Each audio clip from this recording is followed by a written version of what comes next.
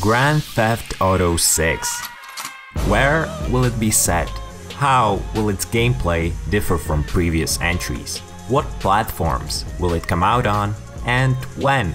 By isolating credible rumors from the implausible ones, analyzing statements Rockstar Games executives have made, and the paths the company took in the past, I'll give you what I believe are the right answers to these questions. However, keep in mind that there are no official answers, and unlike some people, I unfortunately haven't had exclusive early access to the game. That being said, sit back, relax, and enjoy a look into the future of Grand Theft Auto.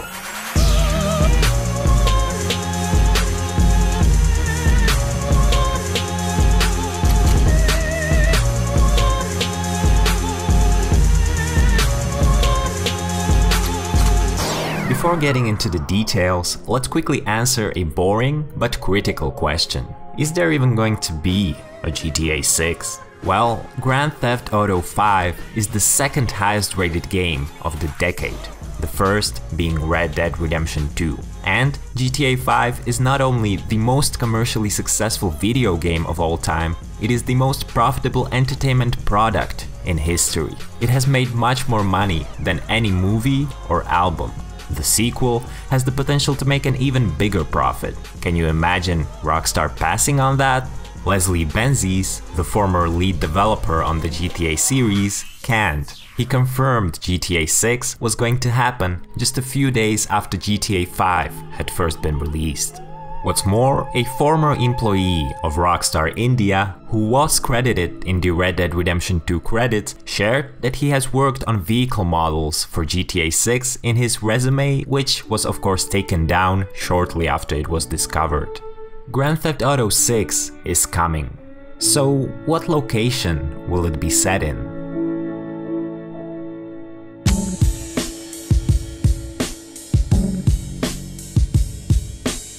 Could the next GTA be set in Europe or Asia? It wouldn't be the first time. In the two GTA 1 expansions, we got to explore London. In addition, according to TechRadar, around 2003, Rockstar was seriously considering to make a GTA game based in Tokyo. They even sent out developers to the capital to take photos and speak with the locals. However, the idea was then scrapped. One of the reasons why was that the road system wasn't suitable for GTA, but more importantly, the Hauser brothers, co-founders of Rockstar, realized they didn't understand the Japanese culture well enough, and eventually made the decision not to set future GTA games outside of the US. A satire of America is what the modern GTA titles are. Moreover, the US has more guns per capita than any other country, making it an ideal setting for a game like this. That's why I'm confident the next Grand Theft Auto will yet again be set in the land of opportunity. Well, if you need some downtime, go hang out at the apartment and watch some American TV. It is much better than the shit we got back in the old country. Most of the shit on TV in the old country was from America. The dream of many fans, and even of Rockstar itself, is a huge map that would incorporate all three signature GTA regions: Liberty City, San Andreas, and Vice City. In fact, this is kind of how the franchise started. GTA 1 included all of these locations, even if as three separate maps. It's a cool idea, but it's not realistic for the next GTA. Grand Theft Auto 5 is the largest world Rockstar has created so far, yet it only contains one city. Imagine how massive GTA 6 would have to be in order to feature 3 or more cities. On top of that, its world is going to be much more detailed and of significantly higher fidelity than any Rockstar has created so far. It would take them ages just to craft the environments, and even their time is somewhat limited. The sequel might not even be bigger than GTA 5, which was fairly bland outside of Los Santos. Red Dead Redemption 2 has a more compact but much more detailed map, and that could be the direction they take with GTA 6 too. Just like after San Andreas, they made a smaller but more detailed world with GTA 4, it would only make sense to follow up the massive but sometimes dull environments of GTA 5 with a not necessarily as big but richer, more dense and more alive feeling world of the next Grand Theft Auto. By the way, there's more GTA 6 could borrow from GTA 4, such as the darker, more serious atmosphere and more realistic physics. But anyway, where exactly will the game be set? Basically all rumors claim something else. We'll take a close look at the rumors in the following chapter of this video, but what they all have in common is that GTA 6 will take place in more than one location, and that one of these locations will be Vice City. And there's a good chance it will be the main location the game will be centered around. After all, it is the only one of the 3 trademark GTA areas that has not gotten an HD reimagining. Besides, there's a major demand for a new release in the Miami-inspired setting, as GTA Vice City is probably the most beloved game in the series. Anyhow, the original Vice City map is tiny for today's standards. Here it is compared to GTA 5 and real-life Miami. The GTA 6 Vice City would without a doubt be a more to-scale take on Miami, possibly featuring some surrounding areas as well. Thus, Vice City is where the game is most likely to be set, at least a part of it. But when will it be set? The most obvious answer would be the present day. In fact, every numbered entry in the franchise, from GTA 1 to GTA 5, was set in the year of its initial release. However, making a satire of today's America would be more difficult and divisive than ever before. A few months ago, Dan Houser said, quote, "It's really unclear what we would even do with it, let alone how upset people would get with whatever we did. Both intense liberal progression and intense conservatism are both very militant and very angry. It's hard to satirize for those reasons. Some of the stuff you see is straightforwardly beyond satire. It would be out of date within 2 minutes. Everything is changing so fast," unquote. From this statement alone, it's clear that Rockstar is not working on a GTA title set in the present day. And if we assume Vice City is going to be its dominant location, it's also clear GTA 6 will be based in the 1980s. That's when both Vice City and Vice City Stories took place, and the time period is arguably one of the key reasons why the former is such a fan favorite. Rockstar admits this too. When Leslie Benzies was asked whether there was a chance a future GTA would be set in Vice City, he said, quote, "It is somewhere we'd love to revisit, but Miami in the 1980s is so iconic it would feel strange to revisit it in a different time period," unquote. Therefore, after 15 years of Grand Theft Auto games set in the present day, we're probably going back to the 80s.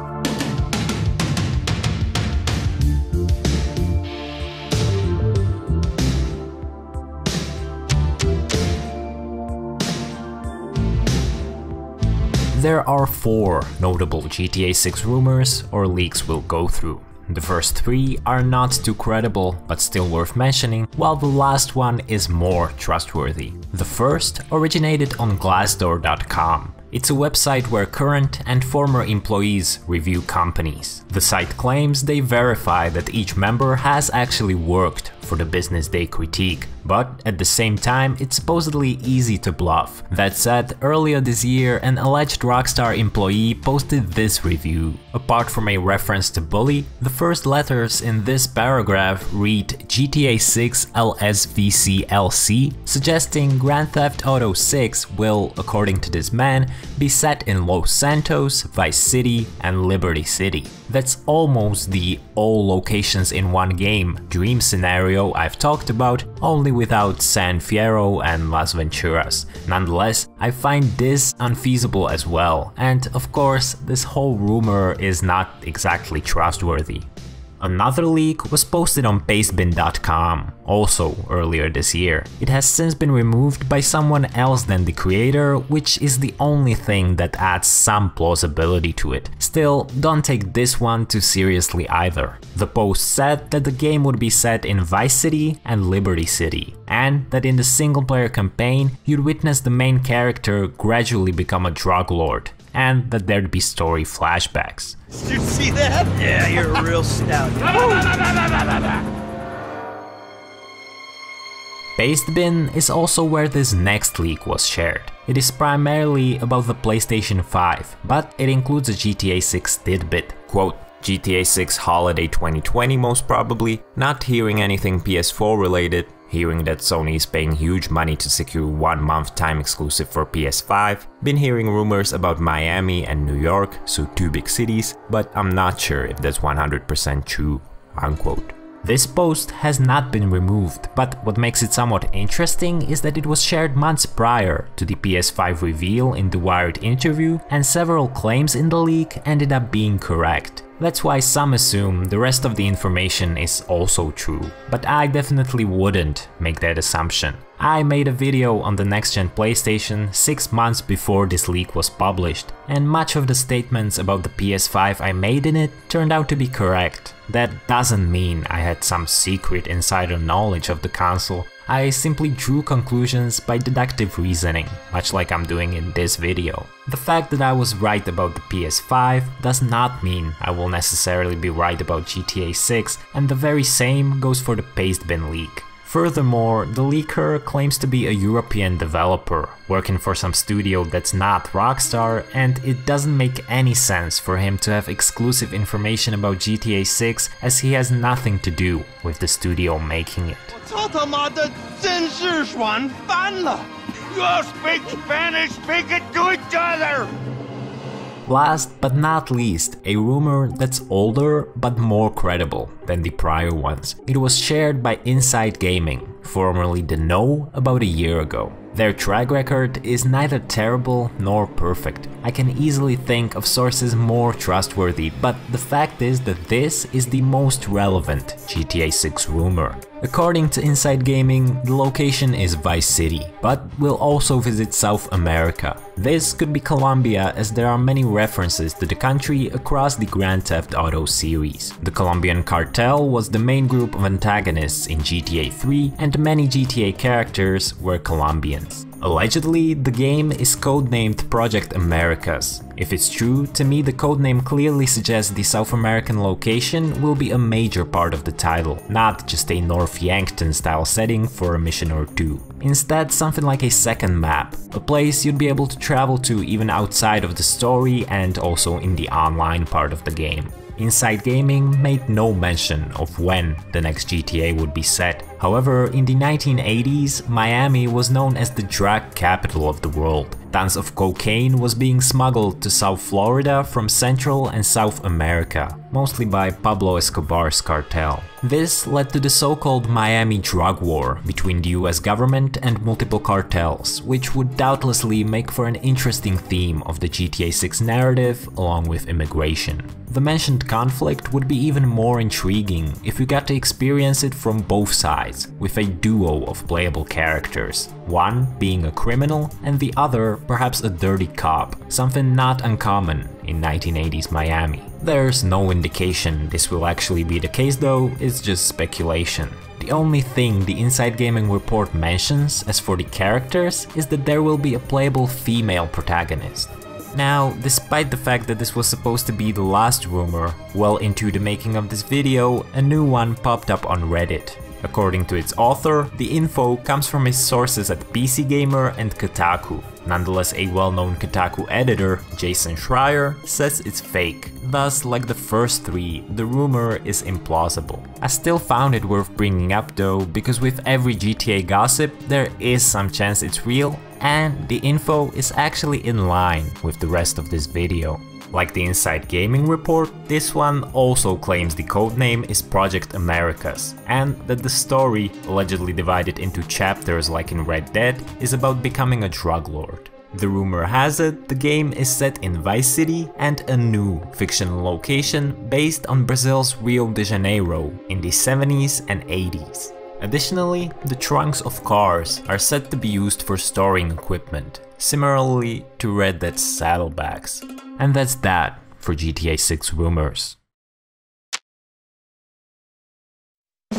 Action-adventure games are adopting more and more RPG elements. We've seen that, for instance, with Assassin's Creed, God of War, or Red Dead Redemption 2. It's a fair bet this trend will continue with Grand Theft Auto 6, and so you'll have more things to maintain and upgrade, deeper customization options, even more activities and random events to do, and so on. GTA 6 will certainly borrow even more from the latest Red Dead. Possibly the NPC lock-on system, providing you with multiple options of interaction, and hopefully something much more consequential, and that is deep, well-crafted characters we'll care about.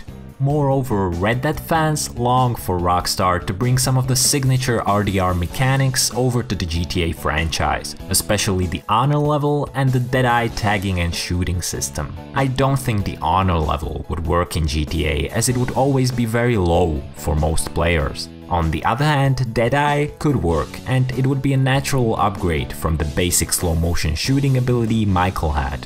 And speaking of Michael, who will we play as in GTA 6? The previously mentioned Inside Gaming report didn't specify whether there'd be one or more playable characters. It did, however, state that there would be a female protagonist. That'd be a first for Grand Theft Auto, since women in the series have usually only had the roles of girlfriends or working girls. Regardless, with the two Red Dead Redemption games, Rockstar has proven they know how to build strong female characters, and it's plausible we'll play as one in GTA 6. The franchise has always been pretty male-centric though, so honestly, I can't imagine you'd only be able to play as a woman. If there is a playable female character, I'm positive there will be one or two playable male characters too. Nevertheless, ideally, I'd like the series to return to a single protagonist, as it makes the whole experience more focused, and it's the prime reason why I think GTA 5's story lagged behind GTA 4's.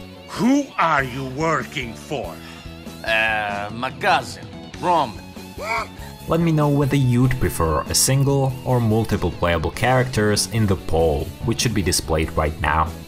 So, we've only talked about the GTA 6 single player thus far, but what about the online part of the game?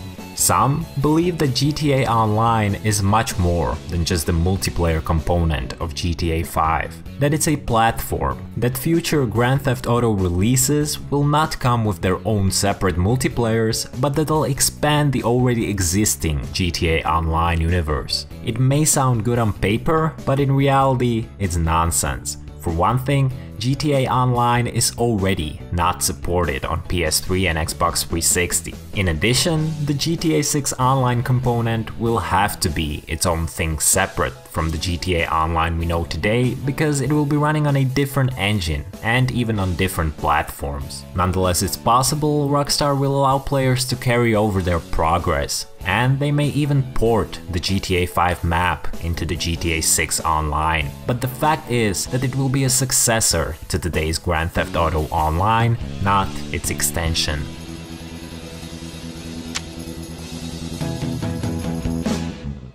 Whereas Rockstar is made up of numerous studios around the world, every core Grand Theft Auto game until 5 was developed by a single one of them, Rockstar North. With GTA 5, North was still the main studio, but some of the other teams provided help. However, due to games getting bigger and bigger and their worlds more and more detailed,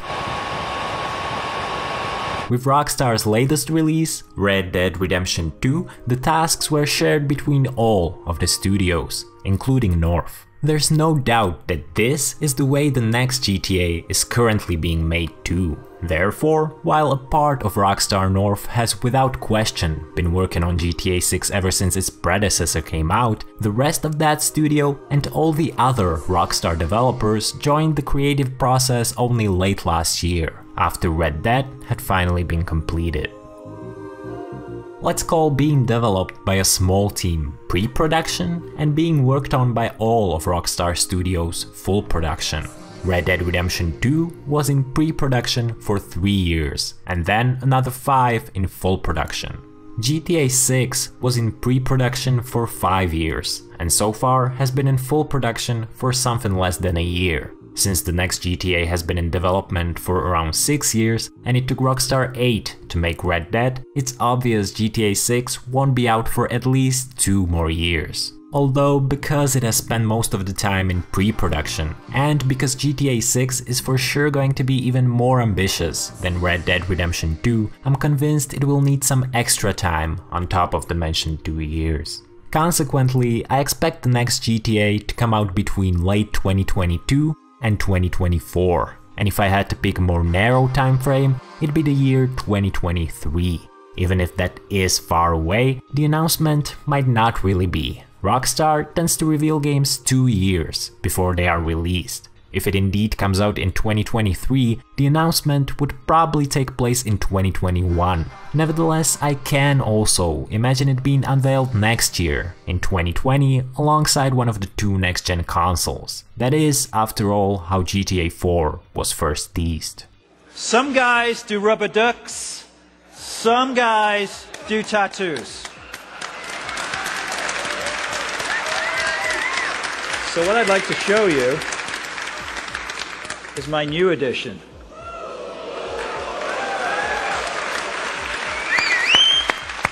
It's appropriate to note though that a few weeks ago, the CEO of Take-Two, the company that owns Rockstar, said they don't want the gaps between entries in a series to get much larger than the 8-year gap between the 2 Red Dead Redemption titles. That means GTA 6 would be out by the fall of 2021. However, by making Rockstar rush the game, Take-Two would risk both GTA 6 not meeting the high expectations everyone has for it and damaging the GTA brand. It would be foolish of them, and I don't see them doing it. In any case, what platforms will Grand Theft Auto 6 come out on?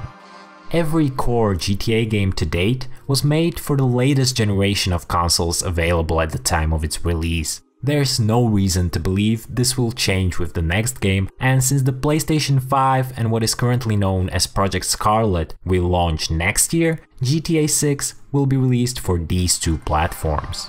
The PC version should of course come out a while after the initial release, as usual. Interestingly, this will make the PS4 and Xbox One generation the only console generation without the GTA title made primarily for it, ever since the original game came out 22 years ago. Name's Tim, with 2 M's, because I am hungry 24/7. What's your name, buddy?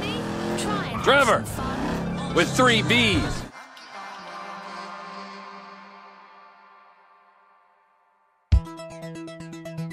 Grand Theft Auto 6 will yet again be set in the United States. For the first time since San Andreas, the game will not take place in the present day. Instead, we'll probably revisit 1980s Vice City. If any of the rumors is true, the game will contain an additional location, besides the reimagining of Miami, possibly Colombia or Liberty City. The title will feature more RPG elements, and we might get to play as a woman in the single player for the first time.